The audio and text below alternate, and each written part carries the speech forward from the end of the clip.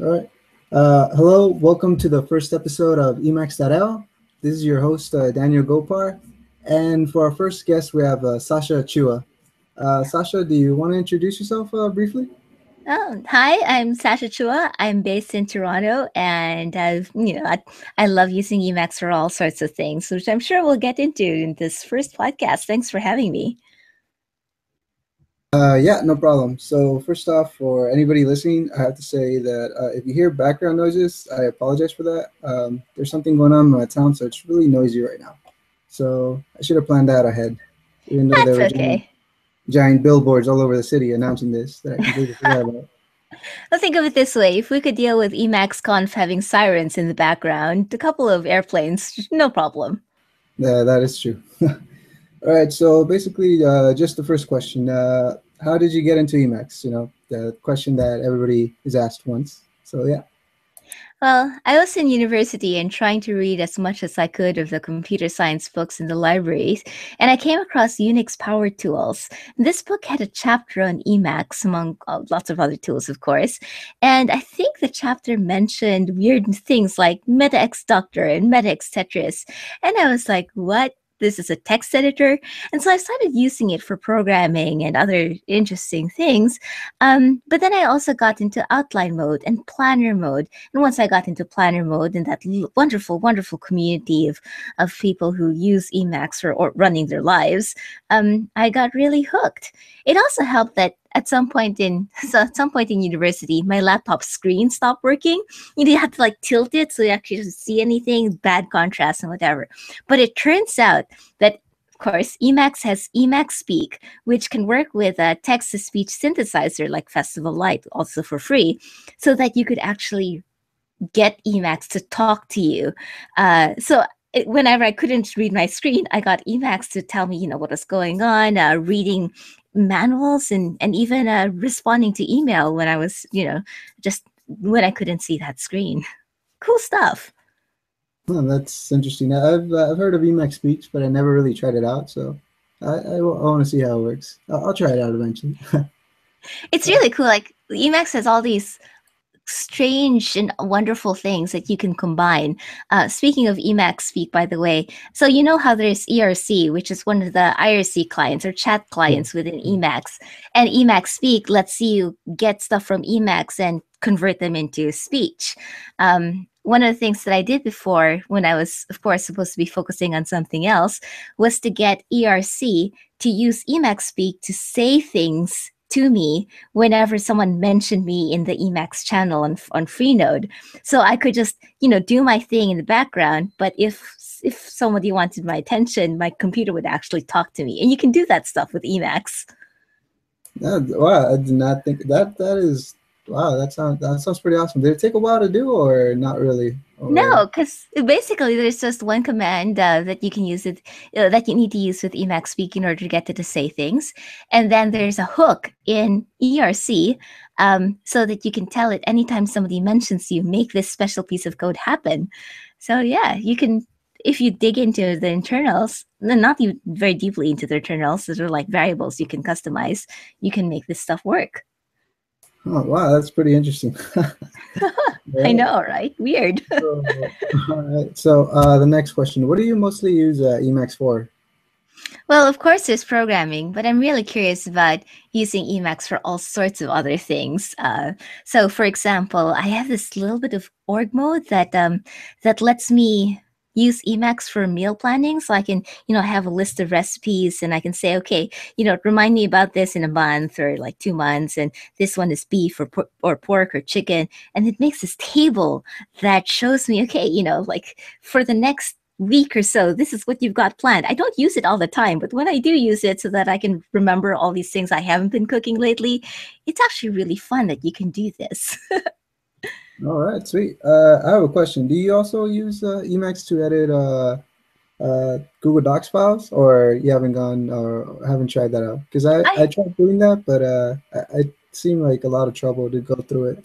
I haven't really looked into it, mostly because if I'm just writing things for myself, then I'll use org mode in the text file, right? If I want to save things so that they're somewhere in the web, then I will do that org mode or whatever in a Dropbox or with Git. And it's only when I want somebody else to be able to edit things at the same time that I'll turn to Google Docs. But in general, if I'm sharing things with people, like if I'm sharing things with people who are also Emacs and we might use Git instead. But I guess it's just for the real time thing. And I think there are some alternatives to Google Docs for real time editing. It just doesn't really come up with for me very often. All right, all right. Yeah, yeah. I saw a package recently on, I think it was Mopa, that you can Yeah. do something like this, kind of like pair programming in Yeah, real time yeah. with Emacs. So I thought that was interesting. I didn't really look into it, but yeah, that's why I was curious if anybody has been able to do kind of like real time applications with Emacs, typing, pair programming, that kind of stuff. I think that stuff is Yeah. interesting. Yeah, there are lots of ways that people have explored. So at the Emacs conference, someone was demonstrating how to use Teammate and Tmux, which of course devolved into chaos when he shared the interactive SSH information with everyone. But yeah, it's great to see lots of different people trying out different approaches that actually work quite well. All right, yeah. All right, so I'm going to say something. When I started using Emacs, I thought it was awesome, kind of like basically everybody does. So when I learned Emacs, I went straight to my friends and I told them, hey, there's this thing called Emacs. It is mind blowing. It's the best thing that has ever been created. So I basically started preaching it to everybody. Did you kind of started preaching the word of Emacs to anybody, or not really? Actually, no. I mean, I started using Emacs when I was taking up my computer science degree, and of course, I think by then, still people were very much attached to Eclipse or whatever, or they were getting by somehow. I don't know with Pico, or they were firmly into Vim or whatever. I tend to I I love sharing my enthusiasm about Emacs, but it's really more along lines of, hey, do you know that you could do this cool thing? And writing about that on my blog, so that it's less about telling people, oh, you should use Emacs. It's so awesome. It'll change your life, although it will. And more like, if you're interested, here's some cool stuff that you can do with it. I'm not going to push you to get into it, but hey, if you're curious, so you can ask. Yeah, yeah. Yeah. So I kind of presented, well, kind of. I did present at EmacsConf, so there's no kind in there. I did. So basically, what I did was I presented about the challenges of using Emacs, right? And Mhm. before I get into that, I just want to say something that's right. Instead of just saying that it's awesome, you gotta kind of show it. And I've done some YouTube videos that's not related to Emacs, but it's programming. And I was using Emacs in those videos, so they saw me jumping around and stuff like that. And people would actually email me and ask me, "Hey, what are you using? That looks so awesome." And I said, Yeah. "Okay, sweet. Another way to reach out to more people for using Emacs." Yeah, I think that's a real ticket, right? I mean, uh, even if you use a tool in a fairly basic way, if you're comfortable with it, then people respond to that. They're curious about things that, well, like, why do you have a tool that makes you so happy, or how on earth did you get your editor to do this little thing that saves you all that time? And that becomes the reason to get through the scary part of the learning curve. Yeah, yeah, yeah. All right. So now, since my rant was also about my Emacs rant at the conference was also about the kind of like the barrier for entry beginners. Did you have any specific problems when starting to use Emacs, or not really? Well, I don't think I didn't really have a lot of people around me who were also using Emacs, and so it was really just the internet and books, uh, and figure things out. But I think the main challenge for me with Emacs learning is really the limitations of my own imagination. Like, just realizing that something is possible because you're watching someone's video or reading someone's config and you're like, what on earth is that? because if I can't imagine it, then I'm not going to go and find out exactly how to do it. But once I see it, or once I say, this thing over here that I'm doing again and again, there must be a better way to do that.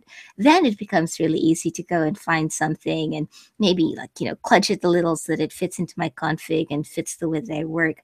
But that I think is the biggest challenge for me at this point. Just imagining what else I want to do with it, with Emacs, and how I want to do it. All right, sweet. Now, so if someone was like a beginner watching this, or later on as a reference, they just happen to land on this podcast, listening or watching the video, would you have them any tips or recommendations for starting out? Oh, Uh, this is a tip that I find very useful myself still, mhm. because we're always beginners, right? There's always something more to learn and explore. It's so easy to get overwhelmed by all the different things that you need to learn, or that you can configure, or that you can customize. And I often have to remind myself to slow down and not be frustrated because I can't just learn everything like immediately or get things set up exactly the way I want right away. I can't even tell you how slowly I'm learning things like calc or smart parents. I'm really just learning it one little bit at a time. But that learning things one little bit at a time and giving yourself time to become comfortable with it, and maybe just focusing that next little step that you can really try out and see if you can fit it into your workflow and whatever, that I think makes it a lot more manageable. So don't get intimidated by the fact that people are doing all sorts of crazy things with it. Just focus on, start off using it as a basic text editor. It's totally all right to use the toolbar and the menus and all that stuff. And then just gradually learn other things as you can, as you have the time and as it pays off for you. Oh yeah, I think that's really good. I mean, yeah, you're right. We're all beginners. I mean, everybody's learning something new, no matter how much experience you have. And yeah, I mean, I remember starting out with what, 4 lines in my innate configuration. I was like, wow, this is pretty small. I see somebody else's; they have folders and file structures and the hierarchy all figured out. It's wow. So yeah, it slowly starts growing as the more you learn. So yeah.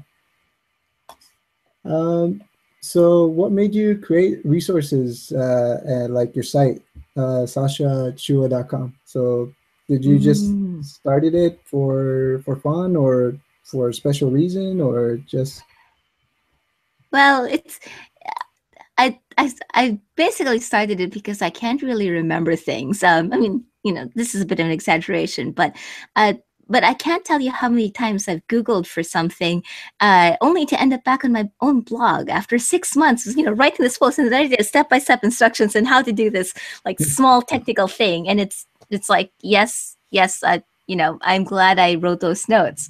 So it's helpful that Emacs makes it so easy to take notes along the way, of course.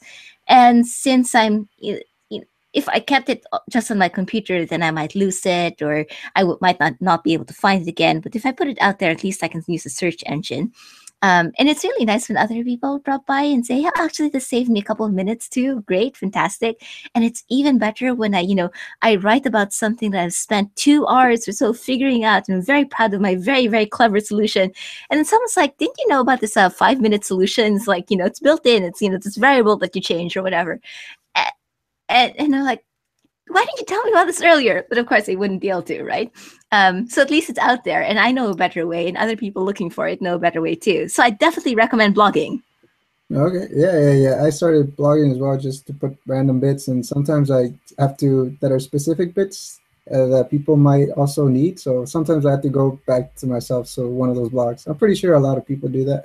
Yeah, yeah. Yeah. And yeah, or whenever someone asks you, "Oh, how do you do that command completion that you have?" And they're like, "Haha, I have a link. You can just go check this out where I've written down this explanation of things I've understood."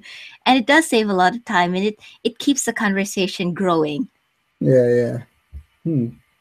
All right. So yeah, all right to remember things. Okay. All right. And then So to I know that, understand things as well. You find that when you start trying to explain things, and you don't have to be an expert or experienced or anything to even just start explaining things, even if you're just saying, "I'm really confused by this, but I think this is what's going on, and here's some links, and here's the output," or, "I'm trying to figure this out, and these are the things that I'm considering." even the process of writing about those things is very, very helpful. Okay. Yeah, yeah, yeah. So I know that for not, you just don't only have your site, but you also do Emacs chats, which is kind of like Google Hangouts as well. Um, Mm. so what made you start that? Okay, so you know, you know how people are sharing their Emacs configurations on the web, which is fantastic. You know, I love reading through people's configs and coming across packages that I wouldn't have otherwise heard about, and seeing what kinds of keyword shortcuts they've set up and the variables and whatever. But sometimes just reading a config doesn't give you a sense of how it all fits together. Like, how do they use it? Why did they choose this customization or this variable setting or whatever? It's a little intimidating to kind of sit down and record a screencast sometimes, or do a presentation, or even write a blog post. A lot of people are like, that's a lot of work. But if you're just casually chatting with somebody else, showing them what you do and how you do it, it's a lot friendlier, and they can ask questions, and they can point out that cool thing that you take for granted, that you've been doing it for years, and other people are like, why does your mode line look like that? Or what's that cartoon cat doing in your status bar or whatever? So I find that having a kind of conversation makes it easier to get stuff out of people's heads, just get them to show their workflow, and do that in a way that that's on video and other people can learn from, even if they're not part of that original conversation. So that's where Emacs chats came out of, just talking to people about their Emacs configuration or about the packages they use, and just how they use Emacs. And of course, getting a sense also of who they are, what else they're interested in, what they're like as part of the community. No, yeah, definitely. I think that's true because when someone codes or does a piece of code, you don't know what they're thinking. Everybody thinks differently, so their mindset might learn something new on the way that they did it. So asking them in person to person, that's a great way to learn. So yeah. Um, Absolutely. yeah. So what's the status of Emacs chats? Are you gonna continue to make them, or because I know you released one like 2 weeks ago or a week ago? I'm not too sure. Good.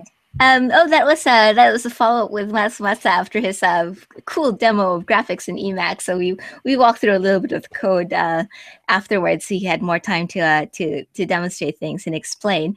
I have been scheduling a lot of Emacs chats lately because I always get anxious. Like, what if I'm too fuzzy brained to ask interesting questions, or like, how do I set this up, and whatever. Emacs Hangouts, which are more informal and less of this, two people thing. Maybe sometimes they're 8 people, 10 people, whoever shows up, right? They're a little bit easier to schedule because it's basically you set the time and show up, and whoever else shows up can chat about whatever they're interested in talking about. But even then, sometimes I think, oh no, what if nobody shows up, or what if it gets really awkward? So ideally, if somebody else wanted to set up these things and just schedule them and make them happen, I can just show up and chat with other people about Emacs. That'd be great. But in the meantime, it'll happen when it happens. Yeah. Oh, okay. Sweet. Do you get requests to make them with a certain person or not really? I Or do, like with the Emacs chats, especially since that's more of a deep dive into someone's particular way of using Emacs. And, people have suggested all sorts of fascinating people, like the Space Emacs guy, right? It'd be great to dig into how people actually use these things. Um, and I am totally for other people also kind of setting up these. So I'm hoping your podcast series, takes off and digs into these fascinating topics. But yeah, because we really could use a lot of these workflow type conversations. yeah, yeah. Well, that's one of the reasons I created this podcast as well. I guess you can call it a selfish reason. Oh, Selfish totally. reason. Absolutely. Best way to learn. Good Yeah, just excuse to go like ask people that you really look up to or that you're curious about. yeah, yeah, yeah. Just learn about their configuration and stuff like that. Yeah. And Yeah, it's nice because because it's recorded and it's shared, and you can put it in a blog post, or you can extract tips from it, whatever. It really it multiplies the time. So, they spend 30 minutes an hour talking to you, and you can get feedback back for like months afterwards, saying, I was listening to this and I came across this useful package and it was so helpful. So it's great to get that kind of knowledge out there. Yeah, yeah. So one of the things that I guess at the conference, the Emacs conference, was I guess you can say I was just ranting the whole time, but because when I started learning, I was on IRC as well on the Emacs channel, and sometimes I would get not the most helpful answer, kind of vague. So I wasn't really I didn't felt like welcome, like they kind of expected me to know all of this already. Maybe that just some of the people that were already there that I happened to ask the question to or something. But what do you think of the current Emacs community as of Um, now? I'm sorry you had that experience. So there's a thing called the curse of knowledge or the curse of expertise, right? Where once you've learned something, you forget how much of a struggle it was to learn that. And so people sometimes who are quick to say read the effing manual forget that actually the manual is a little hard to read, or especially if you don't know what the terms mean or how it all fits together or where to even start looking. But in general, like I find the Emacs community to be pretty friendly. It's a little difficult sometimes because there's so many different ways to use and configure Emacs. Even with the starter kits, there's even like for example with Evo mode, I have very little experience with it. I would love to help people more when they have questions, but I just have no idea what's going on. So this I can help a little bit by searching, but Mm. it's hard. And you multiply that by all the different possibilities in the Emacs channel or Emacs Stack Exchange. And if you're lucky, you'll find someone who's recently struggled with the same issues you have. And then you can connect and you can get your answers sorted out quickly. But often it's like, well, maybe I can point you to some resources that might be helpful, but you'll still have to do a fair bit of figuring things out yourself. And that is a bit of a challenge for people who are new. Yeah, yeah. I find, when I was reading the manual and stuff and online as well, I kind of didn't understand some of the terms. For example, font locking, I did not know that meant syntax highlighting. I thought it was something else. That caught me off Yeah. surprise. A trick I picked up a long time ago was to, uh, especially with books that have a lot of terms you don't understand, or manuals are like that as well, is to read the entire thing several times. And Okay. I find actually that every time I read the Emacs manual or the org manual, I learn something new. Like I think that the most recent time I reread the Emacs manual, I learned about Control X8, which lets you like for example, Control X8 enter I think lets you input Unicode characters by name, and so I spent the next like 30 minutes inserting snowman, into my text. But when you start, reading things without stressing out about comprehension so much, not worrying so much about weird terms, you might find that a bit later on, you read the same term in a different context and it makes it easier for you to understand. Or you read someone's blog post and you're like, oh, okay, this makes sense now a little bit more. So it's yeah, not giving up and keeping on reading and slowly getting a sense of what everything means. Yeah. Actually, one of the things that actually helped me stay on learning Emacs was I saw one of your Hangouts, and I'm pretty sure the reason why I kept sticking with Emacs was because I kept seeing the monthly Emacs Hangouts, and I'm pretty sure if I hadn't found that, I would have probably just dropped Emacs. I said, I don't really see any good people around here. So so that's actually your Hangouts. Actually, I think it's one of the main reasons why I stick with Emacs so far. So, I'm very happy that that helped you. And one of the things that makes Emacs so much fun for me is that sense of the people and the community in it. Like I've I look at the package list or people's configs, and I get a sense that every one of those lines is somebody who has said, hey, wouldn't it be cool if Emacs could do this? Or they're like, I'm getting really frustrated about this. Let me just fix it for myself and maybe share that with other people. And this sense of other people in this community, of people who are figuring things out and are enthusiastic about stuff, that I think is something I hope lots of other people experience and get to know. okay, yeah. Well, at least you know that I'm one of the people affected by the work that we've done. Well, because of this podcast recording, I finally got around to scheduling the one for October. So there's one in October 14, and I've put the link into the show notes so we can add that eventually when we post it. But yeah, if we can get a monthly Emacs hangout going, or maybe even more often, where it's totally like maybe there's someone with a prepared talk or whatever. Maybe it's just people chatting because who can be bothered to prepare. But it's like a virtual Emacs meetup for the people of for those among us who are not lucky enough to live in London or New York or all those places with actually large Emacs meetups. So look out, that's so awesome. Yeah. So another question about the Emacs Hangout. Did you try to do that as well, just to bring kind of like the community closer? Like I was saying, because of those, I actually felt like I was part of something. So is that like another reason why you created them, or?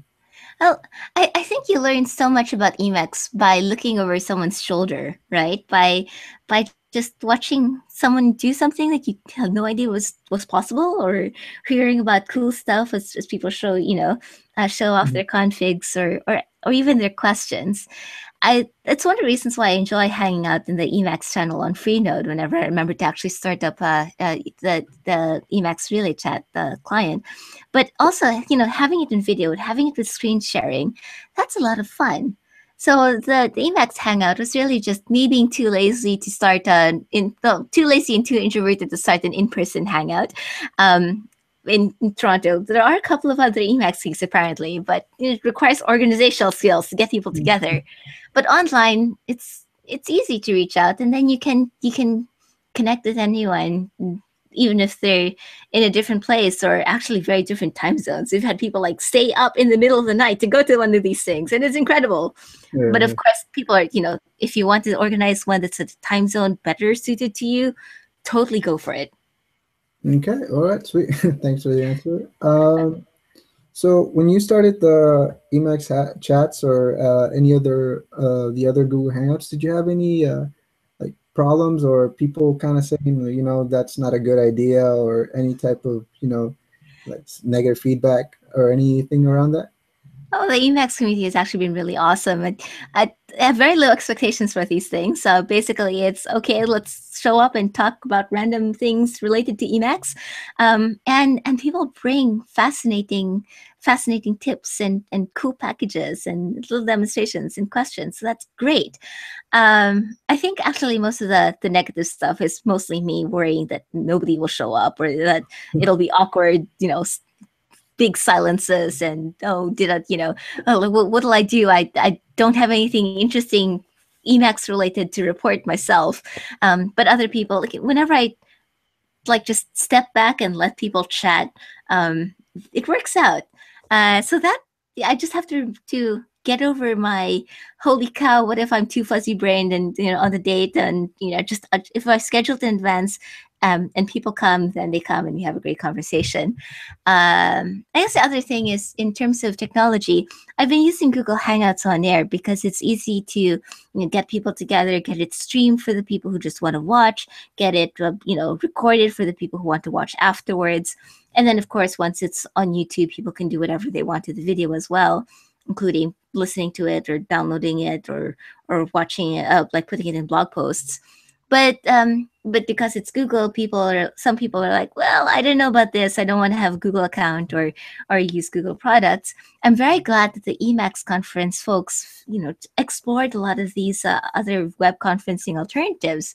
So Jitsi might be one, but I haven't found anything that quite covers that combination of web conferencing and streaming broadcasting.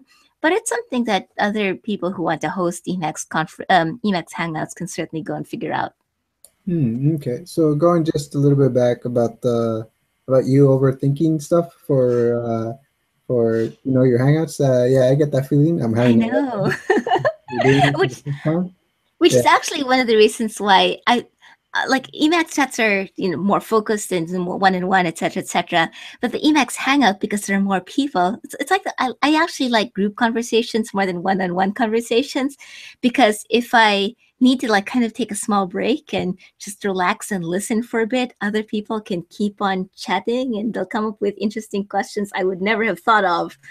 Yeah. So that works out really well for me.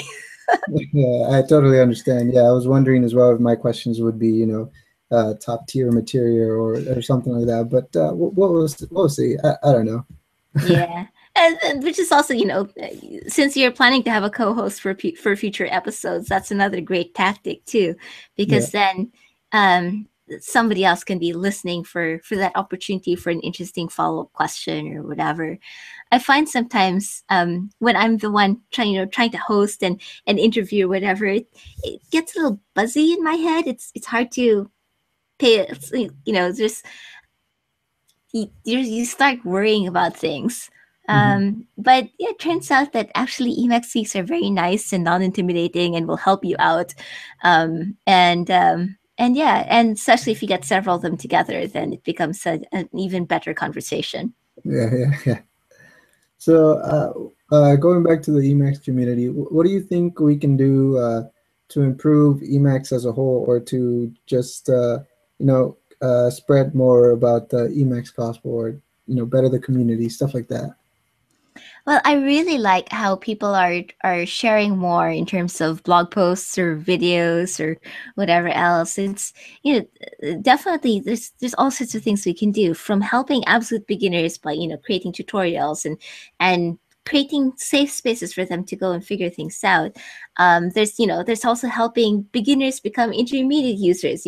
How do you go beyond just using it as a simple text editor and start playing with it, start customizing it to fit you?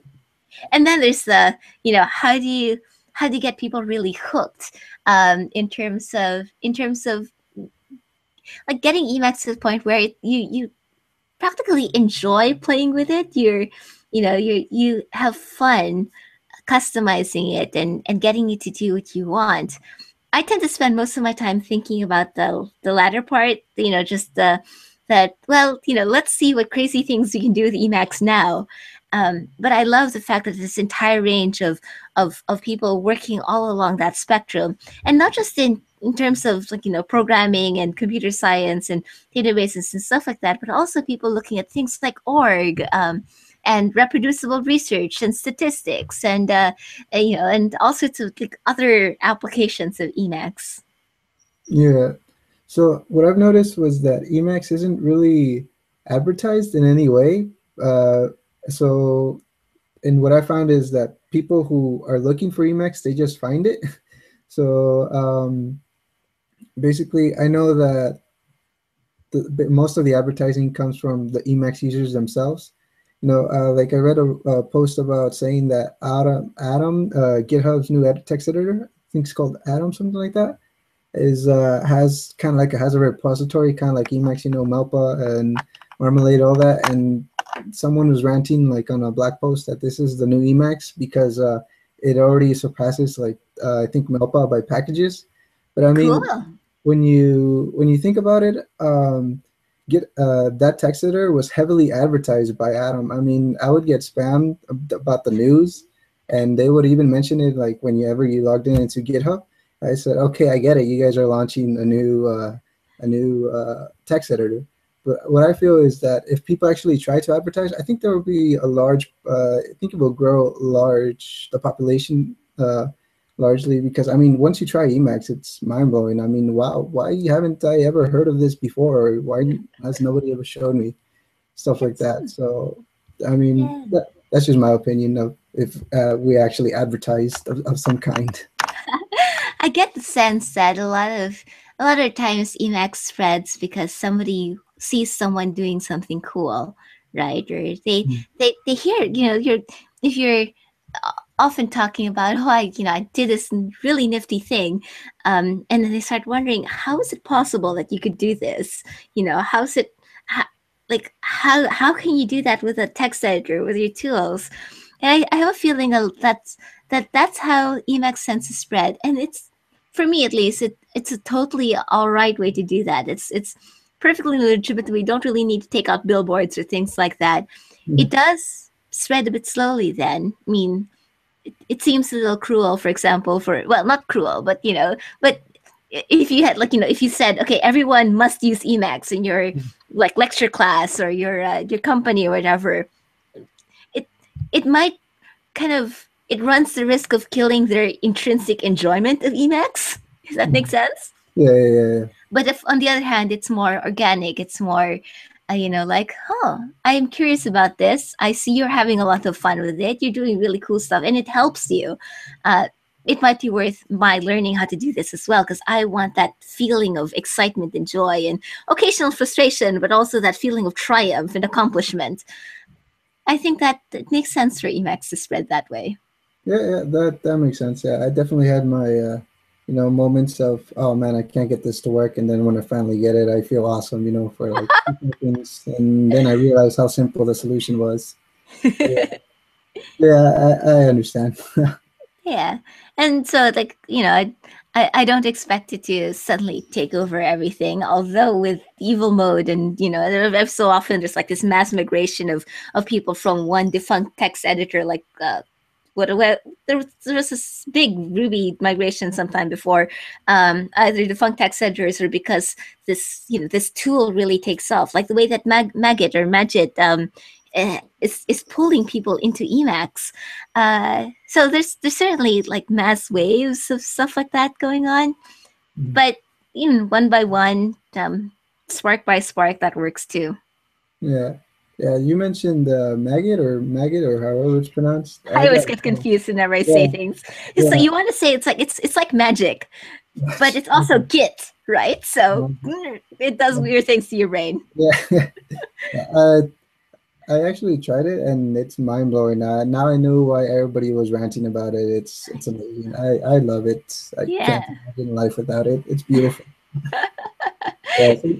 So packages like that also help you stick to Emacs. So I know that I think you interviewed someone who mostly used Emacs for org mode, and that's the only reason why they stuck with it.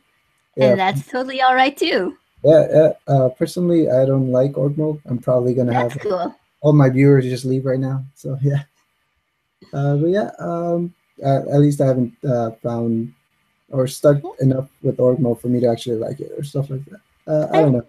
and it's a nice, the nice thing about Emacs is that there are a lot of options out there, and a lot of those options are because people have thought about what they wanted and have carefully sculpted, whatever Emacs list or whatever into something that fits them. Maybe fits a couple of other people, and then as more requests come in, they make it fit a few more people, and on and on, and you get these lovely kind of sets of possibilities that may be very very different from each other.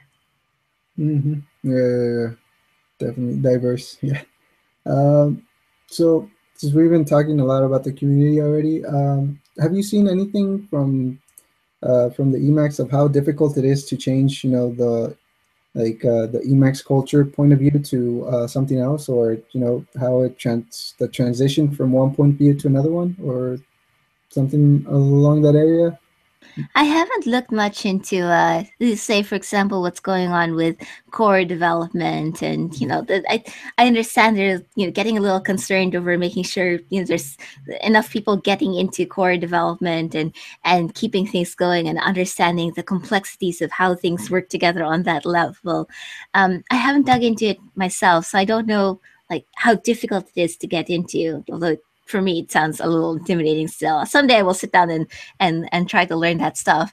But in terms of the external things like that, or the Emacs lists, the extensions, the packages, it does feel like there's a lot of exciting activity now. With the ease of creating and releasing packages and keeping them up to date, and the fact that people are learning from each other in terms of development practices. I, I'm very excited about that part of the community, and I can't wait to see where it goes. Yeah, all right, sweet. Yeah, I was following up. Well, actually, just read about, like one of the core maintainers of Emacs leaving, Stefan, and yeah. yeah, yeah, yeah. And I saw a Reddit post saying that we need to get more people into the core, because if we don't, then the people who actually know how everything works is going to leave, and then once they want to make something, it's going to be they're going to be in real trouble to basically it's going to be really difficult to change something without actually knowing how Yeah. everything is you know put together, stuff like Uh, that. I guess oddly enough, like when it comes to Emacs and change, I often find that a lot of the changes I make are actually to my own behavior. Just learning how to use the things that are already there. And then the next level is learning how to configure or maybe even modify slightly the packages I use. I haven't come across anything that I want to change core for, mainly because the first two layers are keeping me very, very occupied. But I'm sure someday, other people will get into that, and it's amazing to see what's been possible so far with what we have. Yeah, yeah. I tried looking at some of the stuff from core, and I gotta say it's you can learn quite a bit of Lisp and seeing all that good stuff if you pay attention. But yeah, it'll take you a good time to actually go through everything. All right, I think that's about everything. Do you have any shout outs that you want to give, or tips, or links, or anything of that sort? Um, we've mentioned that kind of that sense of the Emacs community as being one of the things that's kept you going. And Mhm. so if people are listening to this and want to get more of that sense of what the Emacs community is like, I really like reading planet.emacscen.org. So that's planet, PLANET, .emacscen.org, as a way to very quickly discover all sorts of Emacs related blogs in one place. And if you have an Emacs related blog, and it's not on there yet, please contact the maintainers, Edward O'Connor, for example, for the English one, to get yours added. So there's that. And I also like looking at Reddit r Emacs. So reddit.com/r/Emacs gets you lots of, links and discussions sometimes about all sorts of things that are Emacs related. So that's really cool. And I'm looking forward to more podcast episodes from you too.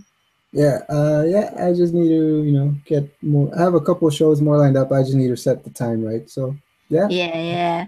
It get my is, co-host in. Yeah. So yeah.